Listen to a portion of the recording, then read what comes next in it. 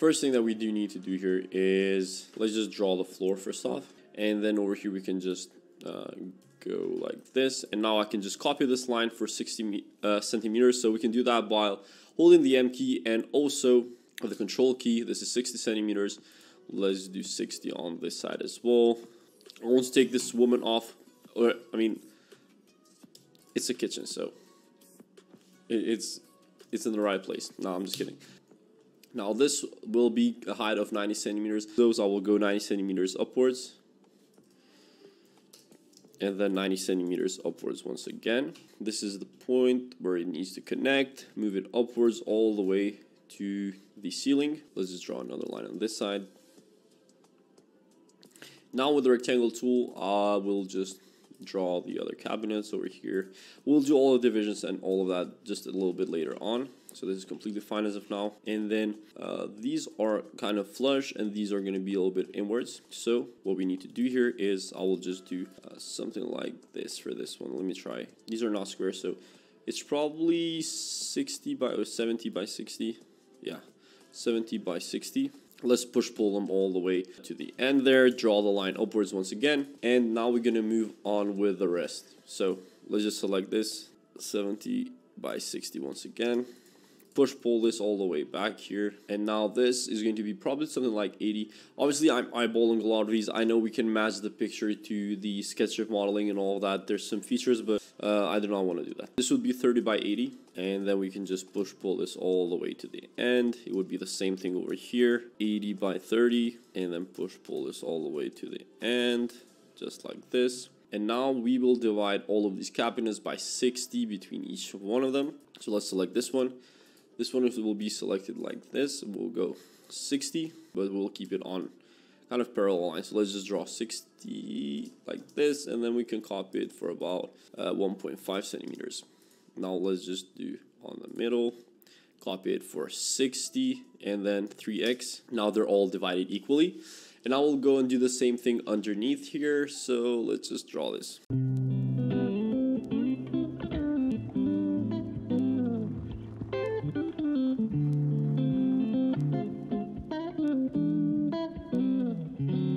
And then this will be pushed upwards for about, as I said, maybe 87. Now we will offset this once again. So something like this. We'll move this upwards, that way it is in level with the countertop. Do the same thing here, and we'll delete all these lines, that way it is all the same surface when we're modeling. We do have some spotlights there, and then we will also have some lighting coming on for this side. So let me just draw this line. Move this upwards about a few centimeters. Let's scroll down just for a tiny bit. This one can work. I do like this one. So maybe let's just load this one and see how it will look like in the render. We will have to keep one on that side. This is just way too high. Let's just move this downwards. And then let's just go and rotate this all the way. Let's try and find the center of this. With the Q key, we can select the center of the chair, and then we can just copy these all along. So something like this, and then for this one, also like this. See how this will look with only 3 chairs, because I think something like this can work better than what we had there. Move this a little bit more onto the side, and now we can push pull this a bit upwards, and we can just add a window real quick. So pendant lighting. See how this one would fit in. Maybe this one can work as well. I'm not sure how to even search for that on the 3D warehouse. Okay, so let's just move this upwards first, and then we can see how we can utilize all of this. Okay, so let's just start doing a little bit of the materials now. Let's first try to find the flooring. We do have some flooring that is similar here in the Enscape material library, so we can just, let me check what kind of flooring this is. This one is kind of close to it. Let me see if we have something else that might be close to it. Let's just use this one. Let's change its orientation. This has to be in like this, 45 degrees and a lot larger. So this is how it looks like as of now. It's very, very bad, but we will see how much it will be improved later on, because I do have a bit of tricks under my sleeve to actually make this a lot better. So let's go here in the composition. Let's see how we can set up the whole composition. We're going to go to custom, and now in this one, last time we had, in the exterior render we had an aspect ratio of 16 by 9. But on this one, it will be more so maybe a 1 by 1, or not even 1 by 1. It will more be 0.9 aspect ratio. first things first, as I said, I did set up the composition and I did click the save frame tool. Basically what the save frame tool is that whatever aspect ratio you have chosen here at output, it will be shown on the Enscape window as well. As you can see, now we do have the aspect ratio of 0.9 in the Enscape window.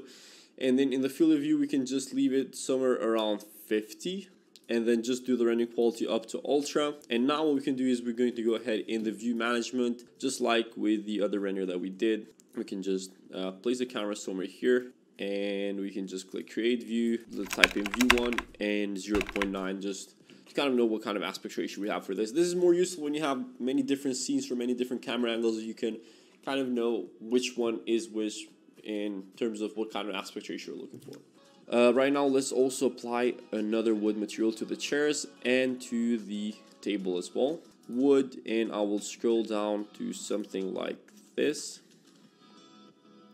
I believe this will work well. So wood 16, I will apply it onto the table. Let me see the orientation of the textures on this one. It's quite similar to this. And then I will do the same on the chairs, chair legs. I'm not happy with the color of the wood flooring. I want to make sure that I actually improve that later on. So let me just check.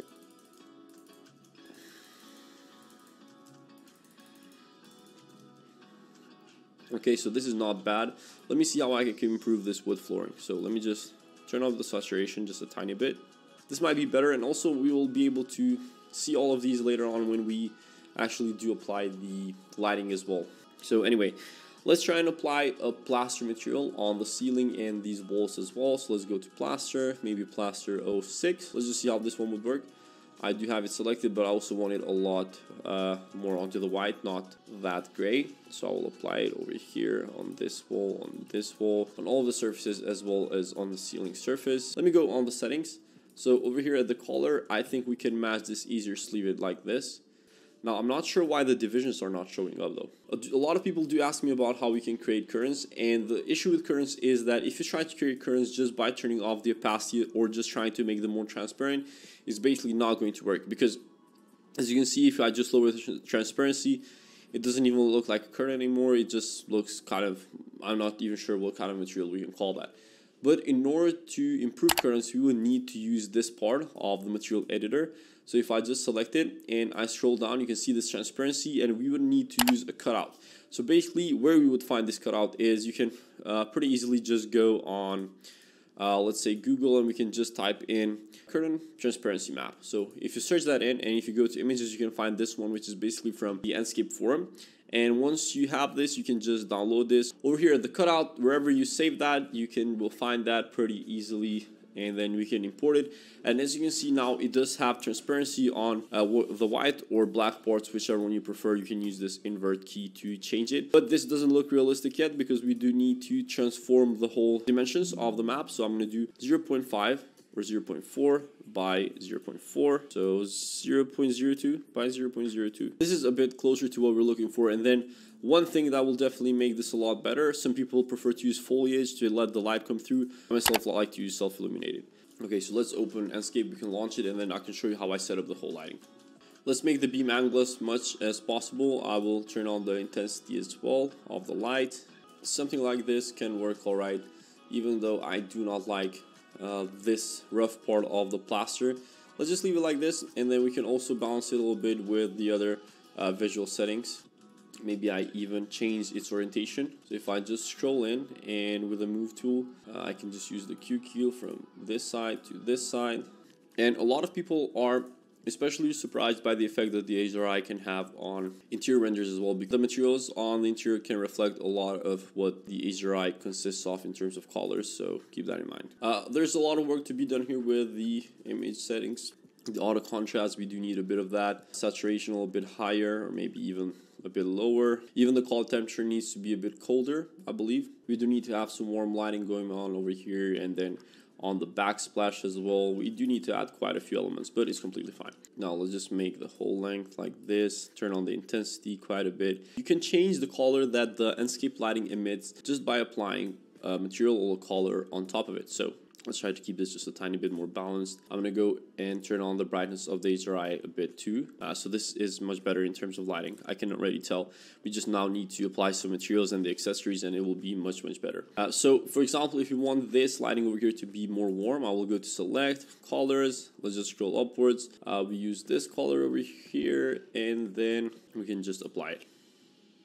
Just use another line light and put it here on the backsplash. Let's rotate it, move it upwards, and let's just see how this looks. Turn on the length. Well, we also need to add fabric material on the chairs. So I will go here on the material library and I will go to fabrics. Let's just find some type of white fabric. Let's just try this one. And I know it looks kind of gray right now, but we can change that in the editor. And let's just select this. So I'm going to go ahead in the asset library here, the fastest way to apply accessories in any type of render that is done with Enscape. So I will scroll down and I will go and do this bowl of apples here in the dining table. I will rotate it, something like this. Let's try and find an anthracite sink. It doesn't fit with these, but let's just move it like this. So I'm going to type in wood floor. I can select this one. Okay, now as you can see, I do believe it has a metallic option turned on, and we do not need a metallic option for this flooring. This needs to be at 0. We can leave it at that. Now over here in this section, I don't believe we have imported any type of... I do like this flooring a lot better though.